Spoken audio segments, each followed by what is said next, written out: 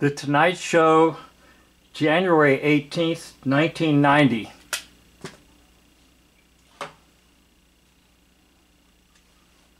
So what is this here? He eats, this is a cockroach. A cockroach? Now see what he's doing here? He's watching it. Well, look at the tongue.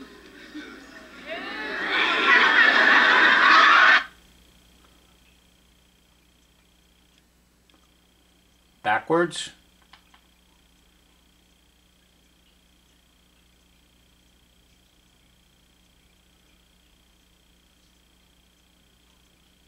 Okay, now forwards. Forward.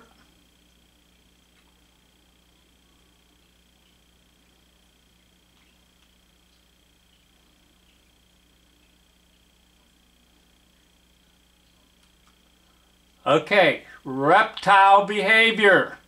So, now I'm going to take you to a video that I did quite some time ago on my channel, War Backwards is Raw. Actually, there's two of them there, and I think I'll make two separate videos for you. But this concerns an anthropologist by the name of Margaret Mead. Okay, the title of it is The Cape of Margaret Mead, High Priest.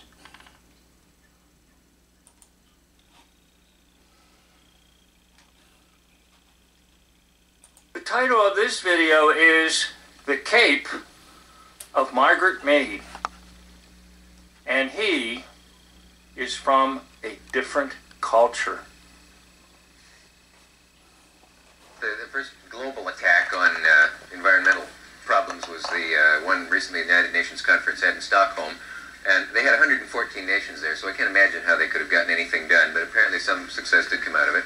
It was a difficult conference. A lot of conflicting interests went on, and I wondered if anyone who's been there felt that much was accomplished. And anthropologist Dr. Margaret Mead just came back from Stockholm, and she's here with us to tell her firsthand what happened. Will you welcome, please, Dr. Margaret Mead?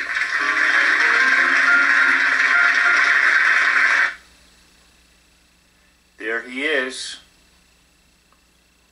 the Cape. And what does the Cape signify? Participation in some type of occult group. A priest, not priestess, a priest in his hidden glory. It's not really a prop. It's actually a statement to those who watch and to those who understand or stand under the power of the devil. He's a priest. Yes, he is a priest. Margaret is not Margaret.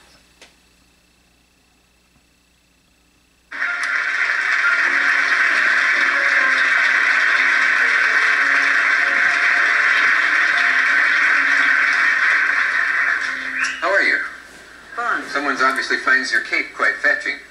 Or you, for that matter. Notice the talk show host will begin the interview with acknowledgement of the cape. So take a close look at the cape.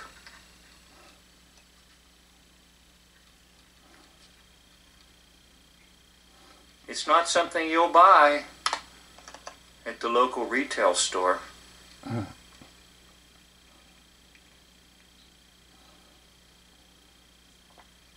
Oh, and incidentally, I'm not sure that it even matches. That would be another clue that Margaret is not Margaret. Because ladies always want to match things with their outfits. Does Margaret concern himself with matching? I don't think so. I don't profess to be an expert on matching clothing, but it looks mighty peculiar to me. And the host of our show acknowledged the priesthood of one called Margaret Mead. There's more to come on this series of Margaret Mead. Okay, we'll try to go back to where it was. And we'll go to the next video, which is the reptilian. The reptilian-like behavior of Margaret Mead. Again, these are on my channel, War Backwards is Raw. And I made these some time ago. But I'm going to show you that Margaret Mead is no different than this. Looky there. That tongue behavior. Now, some of you might find it strange, but nothing bothers me anymore. Because I know the power of the devil, and the devil can do things like this on people. She has a reptilian tongue. Or he, should I say. The title of this video is The Reptilian-like Behavior of Margaret Mead. Was the conference polluted by politics, or were politicians polluted at the conference? Or Well, there were plenty of politics there. Because there were the industrializing countries who said, just give us 1% of your gross national pollution, and we'll be happy. In other words, we'll be glad to have facts.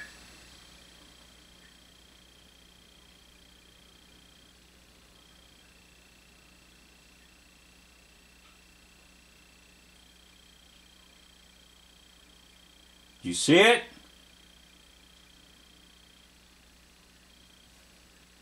There it is. Can't help but to stick the tongue out. In reverse. Now we're in forward. Let's freeze frame. What is going on?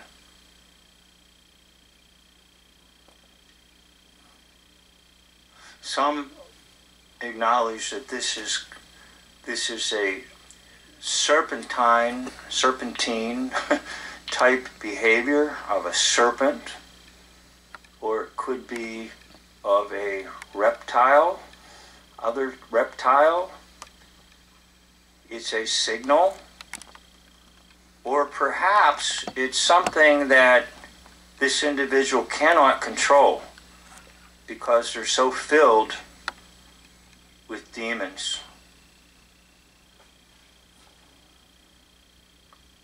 One more time, we'll put it in reverse and then freeze frame it.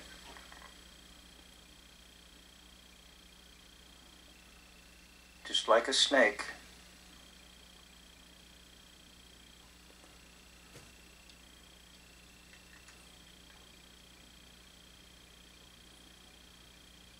Is it done deliberately,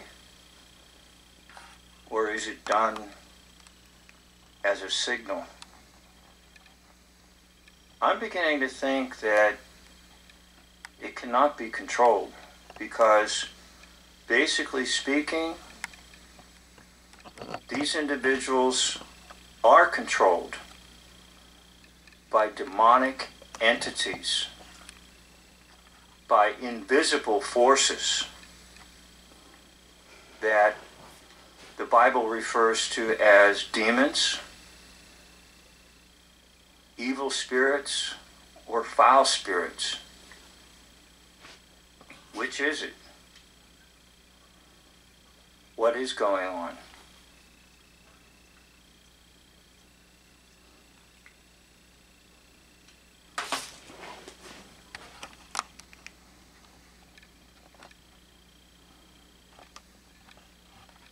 What do you think?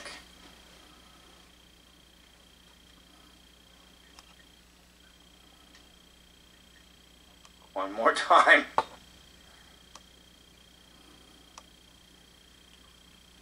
Is that the tongue of a serpent?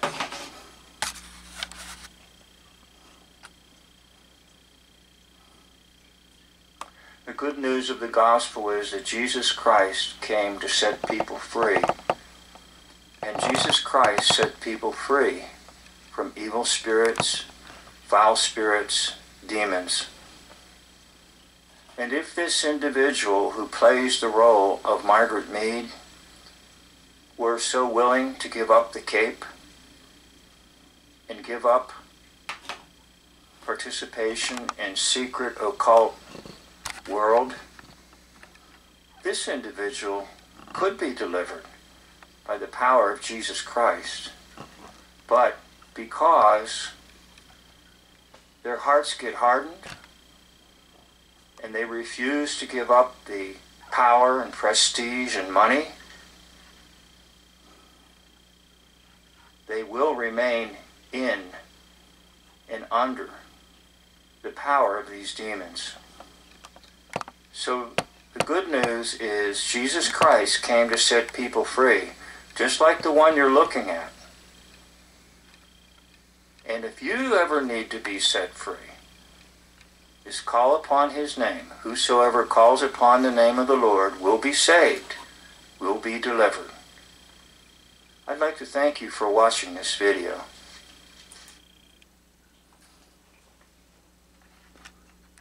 What do you think? Margaret Mead's serpent-like, reptilian-like behavior.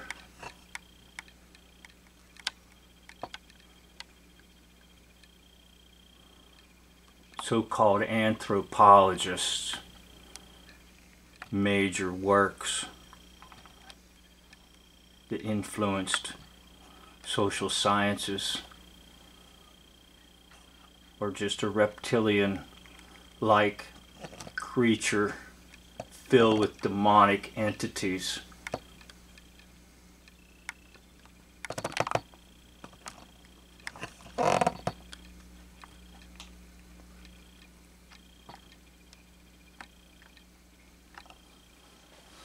As I said in my other video, Jesus Christ can set anyone free, but they have to be willing to surrender to him and be willing to get rid of these powers in their life, to cast them out, to expel them, to cough them out, to barf them out.